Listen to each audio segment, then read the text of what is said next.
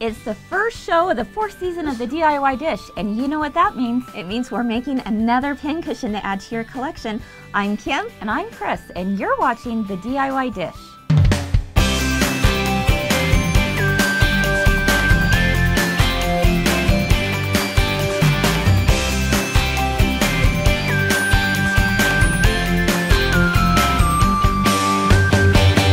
So good to be back with a new season of the DIY Dish and to be a part of the new channel called My Craft Channel. And as you probably have noticed, we've made a few changes around here. Yeah, we definitely have. First, the setting. We are so excited to be filming from Chris's new shop called My Girlfriend's Quilt Shop. Isn't this place gorgeous? Here's a few photos that will help set the scene, so to speak, on what a fun and inspiring place this is. Oh, thanks, Kim. We've been open for about 4 months now, and it has been such a thrill. Yeah. And thanks to seasoned sponsors like Target, Joann Fabric, and craft stores, you can make this.com, My Girlfriend's Quilt Shop, and more. We're going to be able to bring you all things fabric related. So if you love fabric like we do, we think you're going to really enjoy this season. Now, if you've been following our show before, you know that we like to carry on a little tradition here at the DIY Dish with making a new pincushion. So season 1, we made the official double layer cake pincushion. Yeah, that's right. Season 2, we made an owl that sits up on your shelf. Very cute. And in season 3, we invited designer Joel Dewberry to share his design for a bird pincushion. Isn't he a cutie? Oh, he is. Yeah, him and the bird. That's right. And that leads us to our new season. And what are we going to make? Well, it's the DIY Dish dress form mannequin pincushion. We thought these would look so chic sitting next to your machine, and they'd be fun to make for all of your friends and family who love to sew too. So here's what you're going to need. First of all, you're going to need 1 fat quarter. Now, a fat quarter is an 18 by 22 inch piece of fabric. You'll want to pick up some polyester stuffing, about 1/4 thick foam board. That's going to be for the bottom of it. A little bit of felt, a mini Christmas ornament. And we'll tell you why Yeah, in a I was minute. going to say that might confuse you a little right now. A candlestick, a button, and some hot glue. It's really easy. So are you ready to get started? Absolutely. Okay, here's what you need to do. First of all, go ahead and download your free pattern at theDIYdish.com. And here you're going to have the pattern for the front, the sides, the back, and the bottom of that Now, doesn't she pincushion. look slimming? Yes. Once you have downloaded that, go ahead and lay out your fat quarter here. And then take your pattern and placing that arrow along the grain line, you're just going to put the front and the back down and cut 1 layer of each. All right? Then you're going to place that side piece and cut 2 of those. All right? Once you have done that, let's go ahead and move that over. Okay. You're going to have something like this. So you'll have your front piece, your back piece, and your 2 side pieces. Now, one thing you want to note is that on the side piece of that pattern, there's actually a little notch at the very top of it, just as you see here. Make sure and cut that notch onto your fabric because that's going to help you with the placement of the side. Okay? Now, the first thing we want to do is go ahead and laying right sides together. We're going to take the front and back piece and line them up here at the neckline over to the side. Okay? And just pin that in place in a couple of spots. Now that's not going directly over top, is it? No, it's not. You've got a little bit more fabric here on the back. Okay. This helps give those nice womanly curves there. Okay.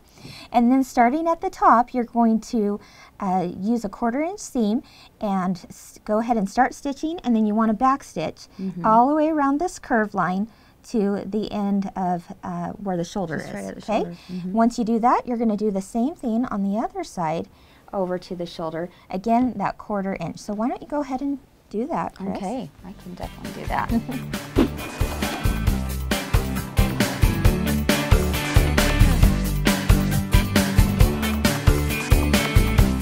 Okay, easy enough, right? Right. Okay, once you've done that, go ahead and pull that out from your machine and take your scissors to that little neckline and just make a few little clips there. We just want that to lay nicely when we go to turn that inside out. Just at Always the helps curve. to flip the curves. That's right. Okay, now from here is where you're going to put on the sides. This is a really easy project. In fact, if you do a bunch of them at the same time like I did, as you can see, you'll be making these for everyone in your family. Okay, now the important part to note here is that you want the bust line to be facing towards the inner curve, the front side, right? Okay. Makes sense. So make sure you do that. And matching that little clip that you made earlier, you're going to first pin it right up against your seam line there at the top. Okay? All right. So go ahead and pin that in place. And then here's how I figured how to do this through a little bit of trial and error. The best way to do this little curve line is to start pinning at the top, but then actually pin it at the bottom next. Okay? Okay, so you're matching it up. Yeah, you're matching up the hem line there, Mm-hmm. right? On each side. Okay, there we go. So now I'm going to match it up on that side. Okay. And then you're going to ease those pins in, right? Exactly. And then from there, you'll pin, pin, pin all the way along the front and up through the bust line and then down on the back side as well. Sure. So by doing that, you're going to make sure that it's going to curve nicely and your fabric's going to line up just right. Okay. So that's the trickiest part, if there is a tricky part. I think everyone can do this. It's not going to be a problem. But pinning it at the top first and then at the bottom is really going to help that process. That's a great tip, Okay. Kim. So let's go ahead and pin that the rest of that stuff.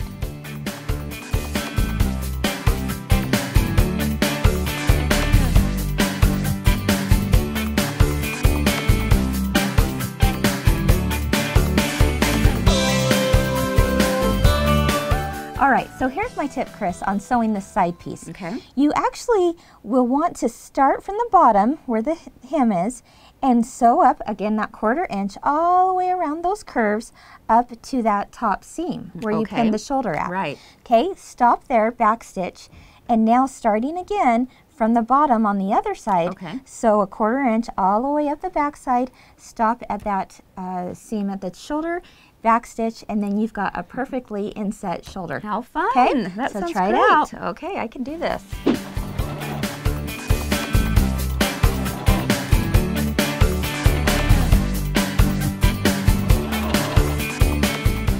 It's great. What a fun project. Yeah.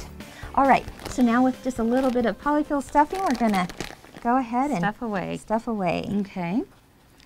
This is really a fun project to do with all different fabrics too. There's so many cute fabrics out there. You can see how many I made because it was addicting. You went a little crazy. I did, but I got to thinking about all my friends that I need to make some Christmas presents for. I even thought about my daughter who's 12 years old, and I thought she would love to have this in her room. She would. And add maybe her earrings or her necklaces. So it doesn't have to be just a pin cushion. Absolutely. Think of it beyond the pin cushion. Absolutely. Right. You'll want to put a little bit more stuffing right there in that bust line. Just like that. That kind of reminds me of junior high. You didn't. You didn't go there, Kim. Okay, so you're about 1 inch away from that bottom there. Now this is where that foam board comes in. You want to go to your local craft store and find foam board in the art section where it's about 1/8 of an inch to 1/4 inch thick. You just need something that's going to be nice and sturdy for this to set on, right? Okay. Okay, so you're going to want to put that inside there. Perfect. Yeah. Okay. And now this is when you get out that hot glue gun. I love the hot glue gun. Oh yes. And we're just going to glue a few spots right there, down like so. Just finish it off there on the bottom. Now we got to put that little knob on the top. And as I got to thinking, now what could we put there? The first thing that came to mind was those little dresser drawer pulls, right? Sure. Yeah. And so if you have some of those laying around, that would be a great thing to put there at the top. Perfect. But an even cheaper option, and still just as cute, is that now in the craft stores, they actually have the little mini ornaments that you can purchase. Getting ready for the holidays. Yes, and so look at the fun colors you could have. Wow. Again, it's a little Christmas ornament. Look at all the glitter. Silver and green and blue and gold. I mean, there's all sorts of colors you can choose from. Yes. And all we are going to do is finish this put off. Some glue in there. Stick some glue in there. Stick our little ornament in there. Oh. And now you've got... I can't believe how perfect that went in. So now this little gal has to stand up on something, right? Right. And so I thought, let's break out those candlesticks. Yes. And just add a little bit of hot glue. If the glue doesn't work for you, then using something like E6000 would be a good alternative as well. Put it there across the rim. Lay her right there on top. Press it for a few seconds, and voila, you've got the mannequin pincushion. That is wonderful. Yeah. That is great, Kim. What a fun project. I hope you like it as much as I did, because this was a really fun project. But Chris, there's something that we do here at My Girlfriend's Quilt Shop that we absolutely love. It's kind of this signature of like what the employees wear here. And why don't you tell everyone what that is? Well, it's a frayed fabric flower. And so we're going to, of course, add one to her. So what I did here was I just tore a small thin strip of fabric. Yeah, it's about 3/4 inches wide by about 10-inch length. Exactly. Okay. And now I'm just gathering it. A simple gathering stitch with needle and thread along the bottom edge. Pull it through for a gather and tie the ends together. This makes a really cute flower brooch, of course, for the mannequin, but you can imagine the possibilities for the hair and the handbags and all kinds of things. Exactly. I'm going to do a few tack down stitches here. Okay. Then, of course, you have to finish it off with a jeweled button. That's right. There you've got your little fabric flower brooch. Pin it right there on your little mannequin, and voila, you've got the official DIY-dish dress form mannequin pincushion. That's right. Wow. I love it. Try saying that 10 times fast. Let's go ahead and take a look at some of the other finished photos. You know, I can also see these being so cute in a little girl's bedroom, as you mentioned, with your daughter, or even for your teen to hang her jewelry on. Yeah. I just love it. And now before we end, let's take a look at some of the projects coming up this season.